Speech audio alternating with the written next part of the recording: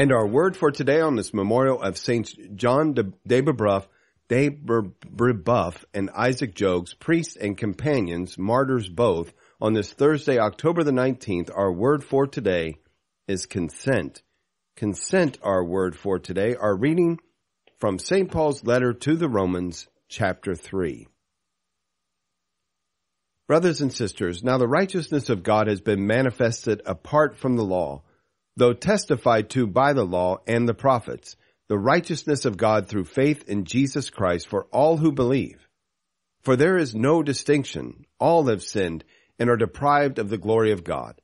They are justified freely by His grace through the redemption in Christ Jesus, whom God set forth as an expiation, through faith, by His blood, to prove His righteousness, because of the forgiveness of sins previously committed, through the forbearance of God, to prove His righteousness in the present time, that He might be righteous and justify the one who has faith in Jesus. What occasion is there then for boasting? It's ruled out. On what principle? That of works? No, rather on the principle of faith. For we consider that a person is justified by faith apart from the works of the law. Does God belong to Jews only? Does He not belong to Gentiles too? Yes, also to Gentiles. For God is one, and will justify the circumcised on the basis of faith, and the uncircumcised through faith. Our responsorial psalm, Psalm 130, with the Lord there is mercy and fullness of redemption. Out of the depths I cry to you, O Lord. Lord, hear my voice. Let your ears be attentive to my voice in supplication. If you, O Lord, mark iniquities, Lord, who can stand? But with you is forgiveness, that you may be revered. I trust in the Lord. My soul trusts in His word. My soul waits for the Lord, more than sentinels wait for the dawn. Alleluia, alleluia.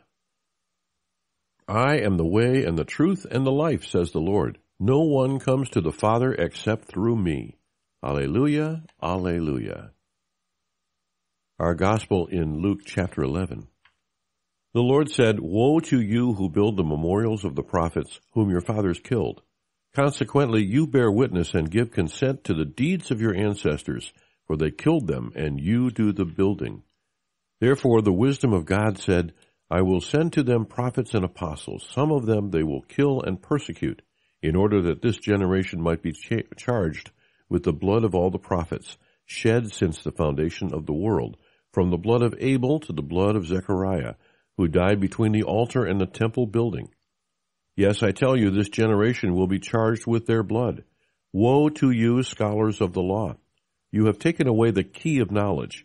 You yourselves did not enter, and you stopped those trying to enter. When Jesus left, the scribes and the Pharisees began to act with hostility toward Him, and to interrogate Him about many things, for they were plotting to catch Him at something He might say. In our word for today, consent. Consent, our word for today. Our Holy Father's thoughts regarding today's gospel reading. These he shared at Santa Marta on October the 19th, 2017.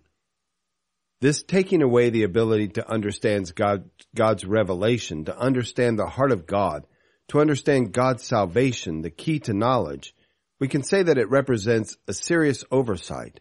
The gratuitousness of salvation is forgotten. The closeness of God is forgotten. And the mercy of God is forgotten.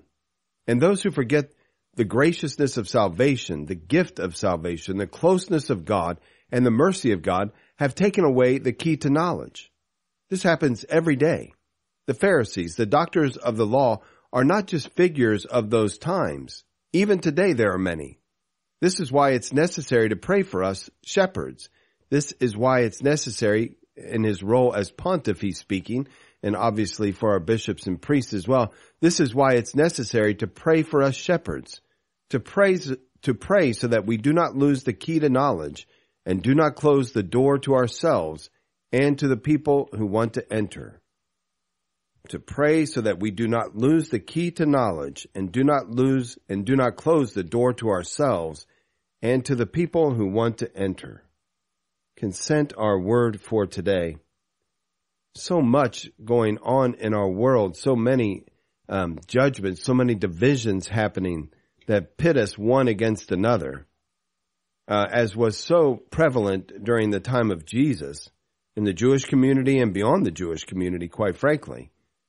And that creates this idea that it's very difficult for us to go out and proclaim the gospel to everyone, knowing that we are all equal in the eyes of God and that his desire is for each person to be saved and to come to the knowledge of the truth, no matter what they're engaged in at the present moment, no matter what their thoughts, their ideas, their activities are right now. His desire is for them. His desire is that they would be with him in eternity. And what stands between them and this relationship that God wants for them is this free gift of faith and their consent toward that thing. The reception of that gift, which we see so clearly laid out in St. Paul's letter to the Romans today, chapter 3. Now the righteousness of God has been manifested apart from the law, though testified to by the law and the prophets, the righteousness of God through faith in Christ Jesus for all who believe. For all who believe, for there is no distinction. All have sinned and fallen short of the glory of God. They are justified freely by his grace through the redemption in Christ Jesus, whom God set forth as an expiation for our sins. Whom God set forth as an expiation for our sins. Are we worthy of this gift of faith? In our own nature, of course not, but as sons and daughters of God, as beloved sons and daughters of God, of course we are. God the Father determined it. He weighed it. And he said, they are worth the sacrifice of my son. And the son weighed it and said, Father, they are worth my sacrifice. And he came and he died for us because he loves us that much. What does he gain from it? What is his personal gain from our salvation? Nothing. Nothing. It's in his nature to be generous. And so he just wants to share that with us. Nothing was added to God because Jesus died on the cross for us. He was already content within himself. He does not need our love. We need his love, and we need the love that we have for him. It fulfills us. It brings us to the place that God created us to be, with him in eternity forever, sharing in the divinity of himself, sharing in that dignity that only he holds. We have not earned it. We cannot earn it. It is not possible for us to earn this thing. I'll never forget in my beginning stages of walking with the Lord and having times of great, deep, and personal intimacy with him, and really thinking that this relationship was coming together. Yeah, I was really cooperating with God. And quite frankly, and those of you who know me know that this is true, I was thinking, boy, isn't God lucky to have me? He's finally figured this thing out. Now we're going to move things forward. And so here I am in this intimacy, in this very immature relationship with God, just getting started. And suddenly one day, I, for no reason whatsoever that I can explain, completely lost my faith in God. Completely. Could not make myself believe that God even existed. And I was in an utter panic.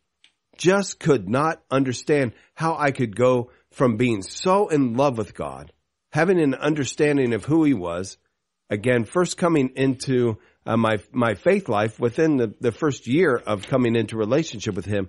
And I completely experienced this darkness, this momentary darkness. It happened one evening. I cried and wondered through the night, and panicked through the night, and then just decided, well, you know what? God isn't real. I need to get on with the rest of my life. But I continued to cry out to God that night saying, God, if you're there, please show yourself. Please help me to understand again. Please return that thing that I had had. And early the next morning, after being up all night, suddenly that rush of faith came back upon me, and that gift of faith returned. And I heard the Lord whisper gently to me, it's a gift. You cannot earn it. Don't think by doing the things that you're doing, you are entering into salvation because of what you are doing. You have entered into this life of faith by a free gift of mine. Understand it. Now, that doesn't mean that we don't do things as a result of that faith. Of course, we show our faith by the works that we do. An authentic faith always has accompanying works. That's the result of our faith. That's the proof of our faith. But that work does not grant us salvation. It only points to the fact that the faith, which is a free gift given to us by God, is actual, and it is residing in our hearts and in our minds and in our lives. And we are willing to safeguard it by the way that we conduct ourselves, because we can certainly give it away. It's always an invitation. We either get to accept it or reject it, not only once, but over and over and over again. I am saved. I am saved. I hope to be saved. I am being saved. I am saved. I am being saved. I hope to be saved. There you go. I am saved. I am being saved, and I hope to be saved. That's the way that we look at this spiritual life. Yes, only by grace, but only through our cooperation as well. And then as we cooperate, as we give our consent over and over and over again, that relationship comes to full maturity. And we are invited forever to spend our eternity with God in heaven as we cooperate with him and consent to his invitation that we might enter into right relationship with him. Consent, our word for today.